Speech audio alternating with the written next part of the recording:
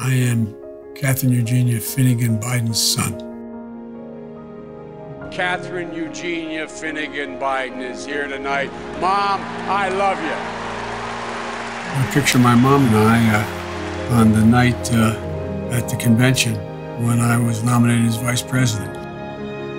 She's been gone since 2010, but I miss her every day, especially around Mother's Day.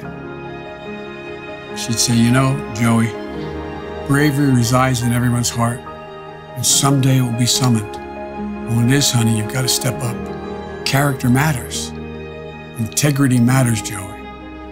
She'd also say, Joey, remember, the closest people in the world are your brother and sister. You got to take care of each other. It was simple. It was always about family.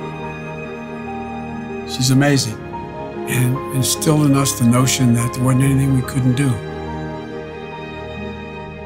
Every single thing that's ever happened in my life, good and bad, I've taken a lesson from my mom. Mom, thanks, honey. Thank you, thank you, thank you. And happy Mother's Day to the moms everywhere, including all the moms overseas, away from their families, or those that are on the front lines fighting this pandemic here at home.